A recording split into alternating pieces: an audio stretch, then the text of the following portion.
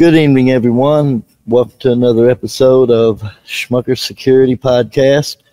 Tonight's guest is Stephen Sparks, and he is not only a boxer and a motivational speaker, he's also an actor who's in one of my close friends' films coming out, and we're going to have a nice little discussion with him about where he started at and how he got to where he's at now and why his friends call him Captain America.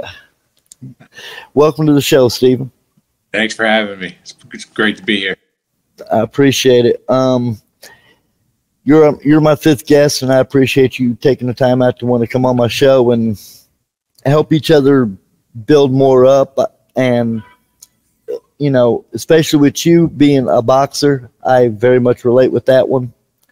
And your story leading up from where you were to where you are today is something I want you to talk about because I can relate to that too. I just don't have the same history you do of the struggles and the issues you went through to get where you are today and what you've learned in that process.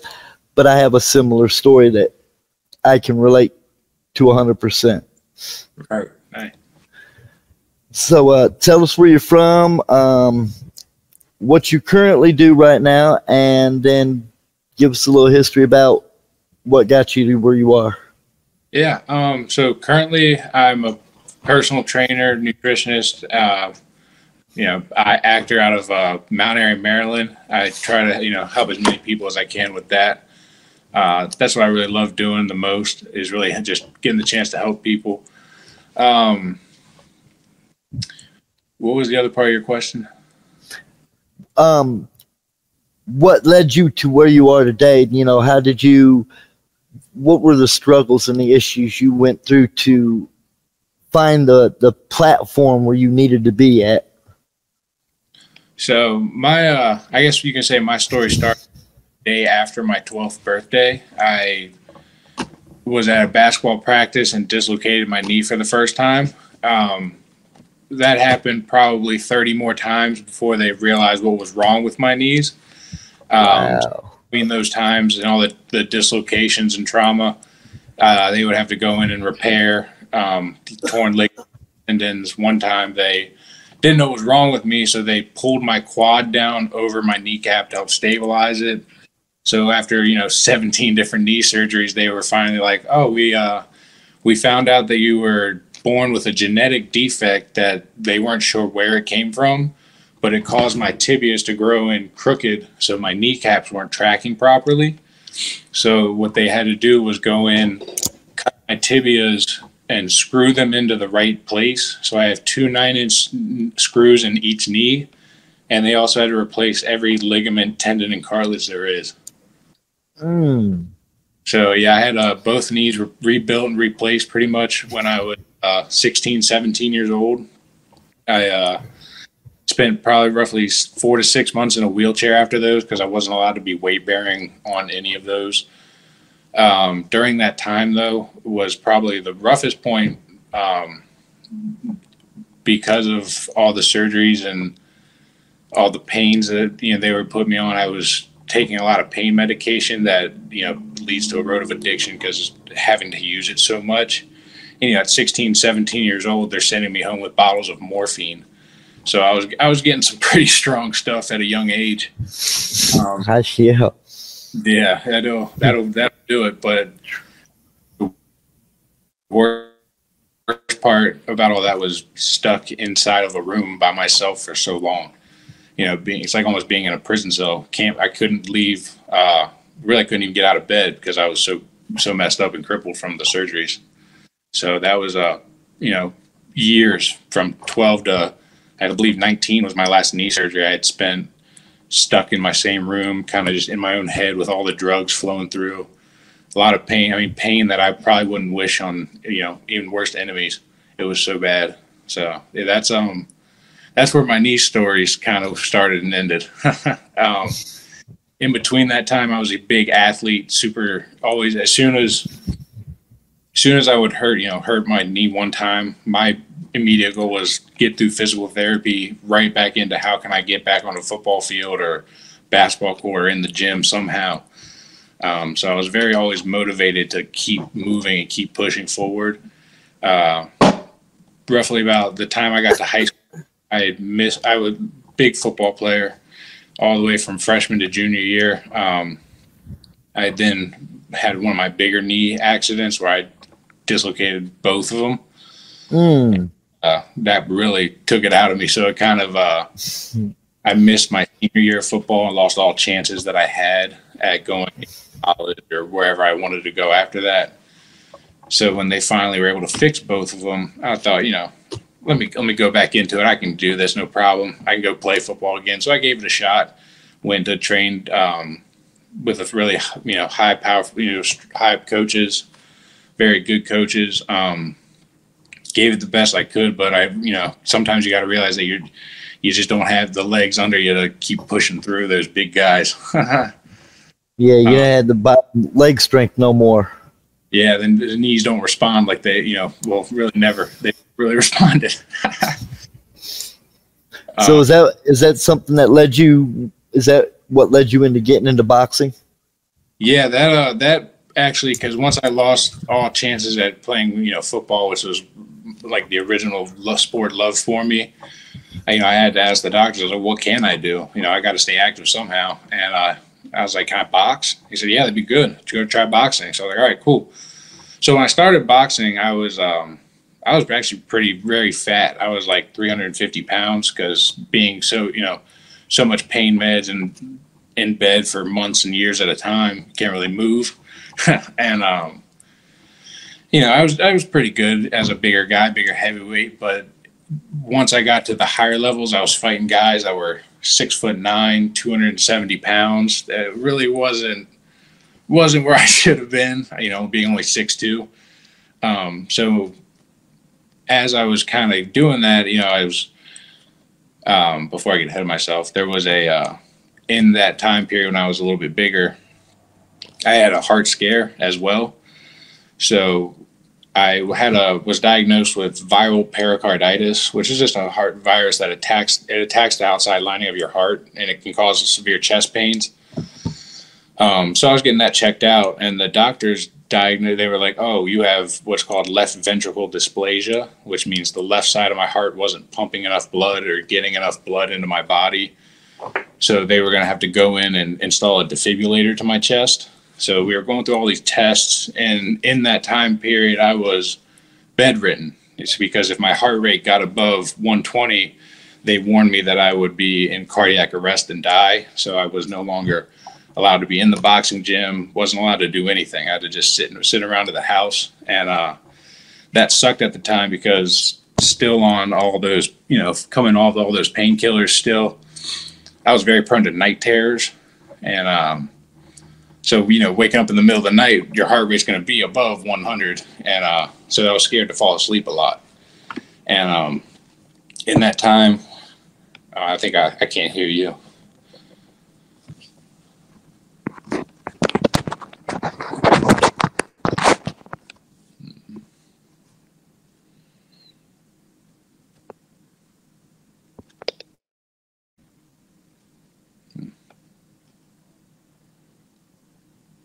And nothing.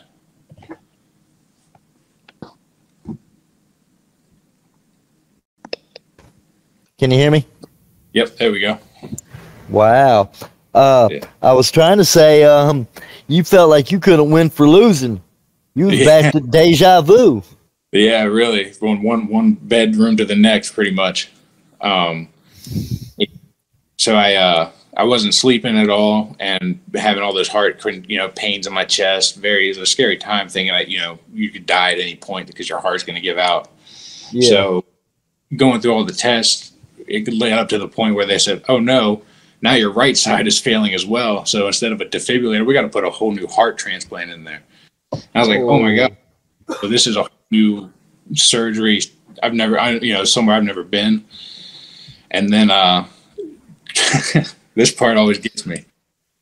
We're one test away from going into the heart surgery, and the doctor say, "Oh, we're sorry, we misdiagnosed you. You have no heart issue at all." And I was like, "What?" I just spent 4 months on bed rest, thinking I'm gonna die, chest pains and all, and you say, "No, you're fine." It was, oh my gosh, it was. I'd have been ready to fight right then and there. I'm ready to knock the doctor out. What? Yeah, it was such like a bittersweet moment because it was like, oh, that's such a relief. I'm okay, but at the same time, like, what do you mean? Right. God, I've been so upset. Oh yeah, it was weird. It was a strange time. So, did you get back into boxing? I did. As soon as I left the doctor's office, I went right back to the gym. That's dedication right there. Yeah, and it didn't last long though, because right into that, I broke what's called the tendon that connects your thumb to your wrist. So it's called a boxer's tear, and what it looks like is when I give a thumbs up, it would go like that. So I'd have a sideways thumb, and I did it twice. So what they had to do is they pulled some tendon out of my thumb, and I was a guinea pig, got a joint into my thumb. So I have a robot joint in my thumb now because of all of that too. So on top of all the other surgeries, I had 2 surgeries. So being called Captain America, you got a little Tony Stark in you. Yeah, a little bit. I had to, got the robot side. After all that, though, I finally felt on the right track, but still a little bit on the bigger side. And my coach told me, "Look, Steve, you're fat, got no confidence in yourself. We got to lose some weight, or I'm never gonna let you fight again." So I was like, "All right, coach, I'll take that challenge." So it took me about a year and a half after all the surgeries and painkillers and everything else. About a year and a half into that, I lost about 150 pounds. Feels really good on the knees. I've kept that off, and because of that weight loss, I was able to really focus on the boxing career. I was a 2-time Golden Gloves champion, nationals. I placed roughly 6th, 7th place in the nationals. Got to represent Washington D.C. in a fight out in Bermuda for against the British Islands. So that was really fun. I tried to kick boxing as far as I could, but with all age and everything, they've been rough. Yeah. So I just try to live it one day at a time, and that's actually the name of one of my clothing lines. Business is Just Living Clothing Co. So try to spread positivity through that way, because that's all I've really been able to do is just kind of keep it. That's what it's about right there. You lost that weight and you was able to maintain that leg, and then all of a sudden your dreams came true. You were popping everywhere you wanted to be at and doing your thing, and that's a beautiful thing to see. Just try and just keep it rolling, keep moving somehow. That's the thing. So, tell me how you got in touch with Cody to be involved in his film. Oh yeah, Cody. Oh man. So I met Cody through Facebook. I think it was on one of the acting platforms for people looking for roles, and he said he was just looking for a stunt actor. And I was like, well, with fight experience. I was like, well, I have fight experience, and I've always kind of wanted to be in acting because, you watch so many movies while you're bedridden for so many months. It's like, man, I want to do that. You just look up to those. So I took the chance, sent him a message, and he messaged me back saying, yeah, come try it out. And it was a fantastic scene time. Like, it was one of the best experiences I've ever had in front of a camera. Just the way it was ran and the awesome stunts they let me do was so much fun. It sounds cool. Yeah, Cody's a cool dude. Yeah. Yeah, I tried to fit. We had talked early in the day when he started planning that movie, and I told him, if I could afford to travel down there, I would have been down there. I would have been part of it, but it was just so hard to travel. I got 4 kids and a full-time job, so it's hard. Yeah, that is rough, you know, but you're living a good life. So I'm trying. You got good. That's awesome. Right. I'm filming a movie too, just like he is. That's how we know each other. I'm filming a Friday the 13th tribute movie called Jason in Indianapolis. Oh, that's awesome, man. If it was closer, I'd come out for it. Hey, I'd have you. Hey, watching you do your thing, I'd take myself out the damn film and let you be Jason because you got the size for it. Oh, no, I would. It was on. That'd be a dream come. Would be a horror. Hey, well, I've got more coming up in the future, so you know maybe we could talk down the road sometime about that. Yeah, that'd be fantastic. I'm always down for traveling. Unless I love to get out and see the world. So, tell me why they call you Captain America. So I got that nickname from fighting. When I lost weight, I had to find something that kind of made me stick out to build a name character for myself tickets. And I just started wearing all these different hero shirts and like the Under Armour, like whatever. And one day, one of the coaches was like, "You look like Captain America. You should just wear his and just go around saying all that." And I was like, "Yeah, sure, I'll give it a shot." And when I did, I mean, it just kind of took off. Like I had full suits on, so I was on airplanes traveling. People, Captain America, and they'd all kids be all excited to see me. I was like, "Oh my gosh, this is weird." People like over in Bermuda would see me like that's all they call me, Captain America, and it was just kind of like a took off on its own thing. That's good stuff right there. Actually, I even have a little. All right, that's cool right there. So, Yeah. tell our guests what you what you got for yourself in the future. What you got planned? Any other film work? Any competitions coming up? Doing things with your program? Yeah. So in the future, I got a few things coming up. Looking to eventually make a pro debut for boxing. Just working through existing pains and injuries that I have to find that good groove that I can hold that training to make it to that next level. That's been that's the next challenge that I'm really focused on. Doing more work with Cody in the upcoming Crow movie or Days of Sodom. And then let's see, I have another movie coming out. Actually, it came out. It's called The Veteran. You can check that out on Tubi TV. Also looking to try to get on some TV shows to continue the acting career. Hopefully that one will take off soon too. And let's see, I think that's the full agenda coming up. Trying to stay ready for the next fight. That's what it's all about right there, to keep the fight going. So, as a trainer, what do you try to fight one through each?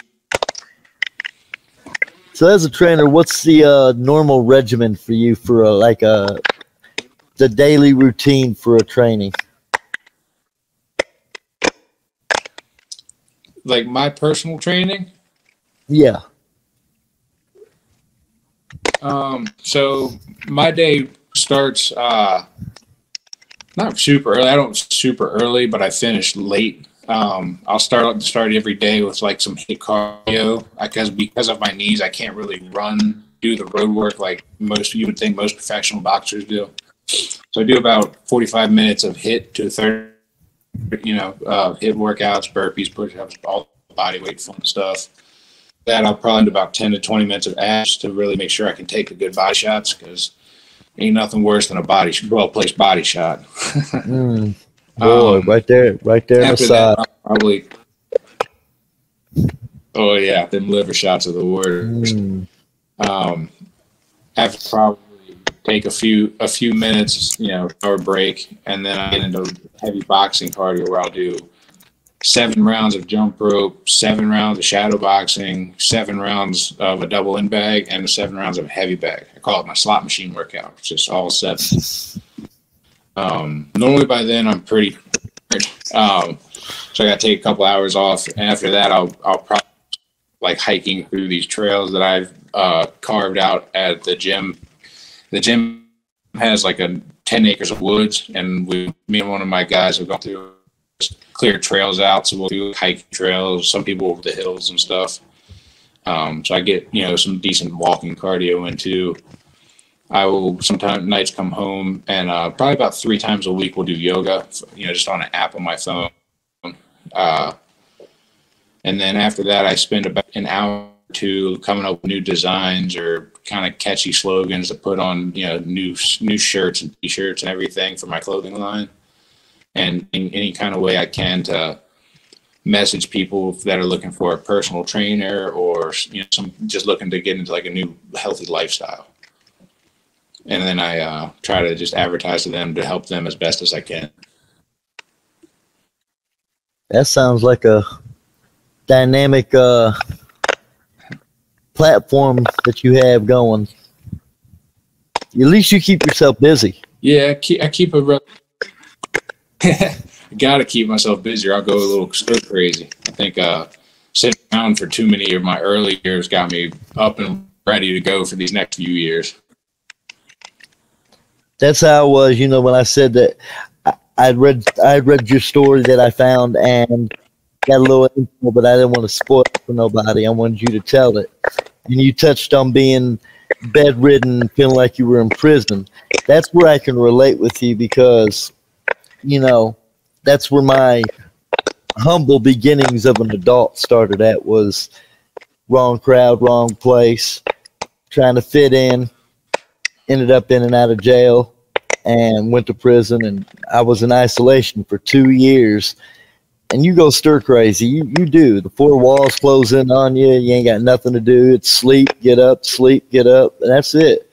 And so that's where I would relate to you, was where you said, everything just felt like a prison because I couldn't do nothing. I couldn't get up. I can't go nowhere. I'm stuck. And yeah. Getting to where you are is a beautiful story to see you going through all these surgeries and all this physical therapy for your knees and your knee replacements and having to learn to walk again and put strength on them. And now you're going around the world boxing, Bahamas and all over the place. And that's something that just speaks volumes for motivation to come from that sort of situation where a lot of people are just going to take what comes and goes with it and live their life, to where you took what came and said, nah, I'm not going to let this beat me down. I'm tougher than this. And you've proved that by doing what you've done.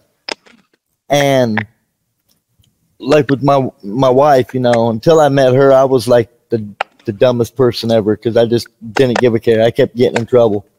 And then since I've met her, I've went from doing meaningless jobs that I could get all the way up to filming a movie, doing security for celebrities, doing videos and photography for WWE legends and just all kinds of little fun stuff that 4 years ago I'd have smacked you in the face and said we can't be friends because there ain't no way in hell I'm going to do this stuff. And yet here I am. And I look at that, and that's what when we want to get on these podcasts and start talking to people, because everybody's got a story to tell.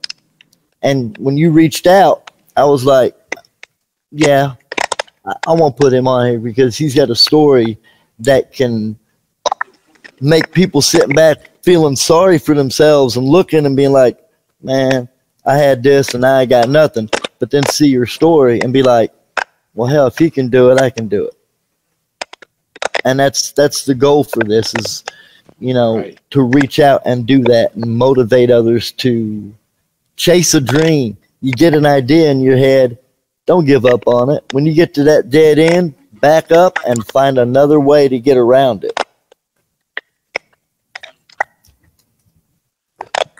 Right.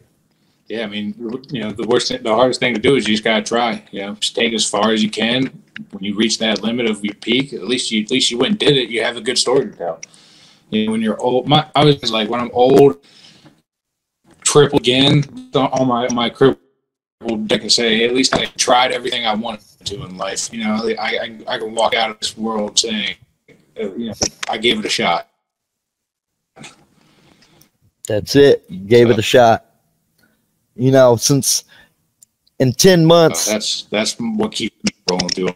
That's it. My family keeps me going, and that's I keep on trying to find ways to do things to keep on getting a motivation. I did this.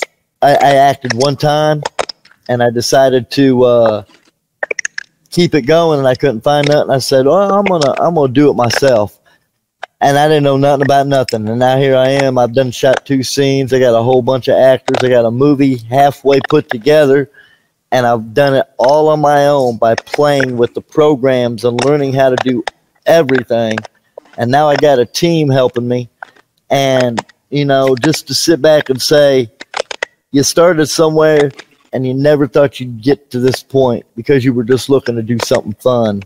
And then now it's serious, and you're educating yourself. You're meeting new people.